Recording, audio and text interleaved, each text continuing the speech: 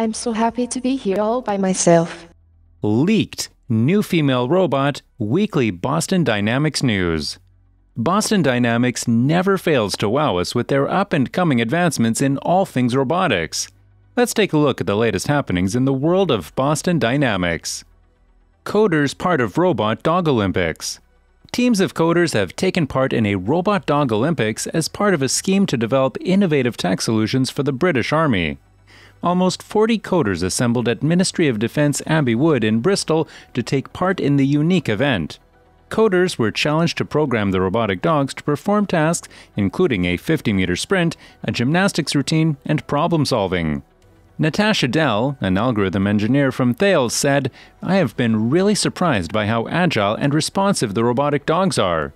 They are incredibly mobile, and the speed at which they move is impressive as well as the tasks they can complete." Teams worked with Spot robotic dogs, which are designed to autonomously perform non-offensive tasks to protect troops by searching and scanning or delivering medicine and food into disaster areas. Colonel Dan Anders Brown said, "The coders have confirmed what we already knew. These are highly capable systems and could significantly reduce risk to life of our soldiers by removing the requirement to carry out dangerous activity in the modern battlespace." The event was run by the Future Capabilities Group at Defense Equipment and Support, the procurement arm of the MOD. It also ran in conjunction with Team Defense Information, a body that helps develop innovative solutions for the front line.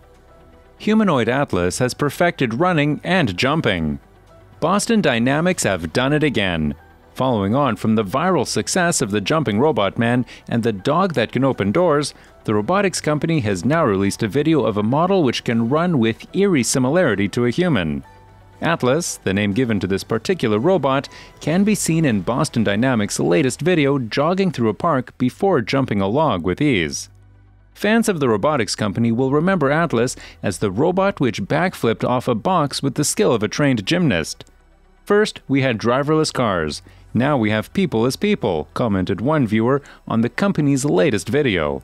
Capitalizing on the fear and admiration their creations inspire, the Massachusetts-based group's YouTube channel has amassed millions of views from its automaton's activities. Robot dog that can clean your house. As humans inch toward a future imagined only by the likes of Isaac Asimov or Philip K. Dick, it seems there will come a time where each household will own a robotic helper pet of its own, especially if Boston Dynamics continues on its current course. Enter Spot Mini. The smaller version of the company's earlier Spot robot is a four-legged bionic dog with an attachable arm that looks more like a giraffe's neck, complete with a clamp. Spot Mini can scuttle about the house, assuming there are no slippery banana peels on the floor. It can crawl under tables and, most importantly, it can do the dishes. According to Boston Dynamics, Spot Mini weighs 55 pounds or 25 kilograms dripping wet, or 65 pounds or 29.5 kilograms with the arm attached. Spot Mini is one of the quietest robots we have ever built, the company said in its video featuring the animal-like robot. The robotics firm, previously owned by Google's parent company Alphabet, had earlier unleashed unsettlingly skeletal animal-human hybrid machines that are constantly shown being kicked over by their very creators. Robot fights back against armed men. Boston Dynamics' door-opening robot dog can now fight off humans. The company has published a new video that shows Spot Mini, a small four-legged robot, successfully open a door and walk through it, despite the efforts of a person armed with a hockey stick who repeatedly tries to impede the robot. He initially attempts to prevent Spot Mini's hand from reaching the door handle. When Spot Mini eventually gets a good grip of it and manages to turn the handle and pull the door open, he tries to push the door shut. The robot, however, shows a good turn of speed to fling it open and trot towards the threshold, before the man grabs a piece of material sticking out of Spot Mini's backside and uses it to drag it backwards.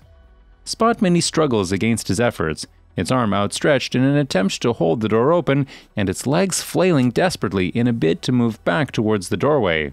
When the man lets Spot Mini go, it steps into position again, grasps and turns the door handle, opens the door and walks through it. Boston Dynamics describes the footage as a test of Spot Mini's ability to adjust to disturbances as it opens and walks through a door. A person, not shown, drives the robot up to the door, points the hand at the door handle, then gives the go command, both at the beginning of the video and again at 42 seconds, it says. The robot proceeds autonomously from these points on, without help from a person. Like the recently released clip that shows Spot Mini opening a door and holding it open to allow a robot with no arms through, it has provoked plenty of discussion from viewers online. A camera in the hand finds the door handle. Cameras on the body determine if the door is open or closed and navigate through the doorway, says Boston Dynamics, which also offers its assurances that the test did not irritate or harm Spot Mini.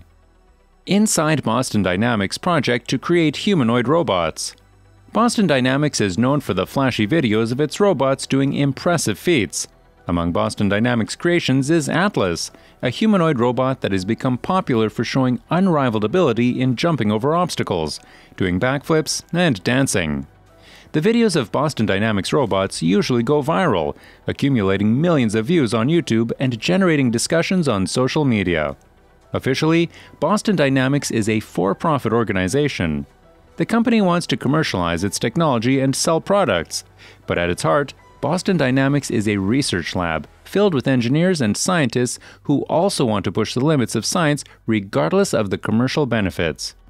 Aligning these two goals is very difficult, and a testament to the fact is that Boston Dynamics has changed ownership several times in the past decade, going from Google to SoftBank to Hyundai.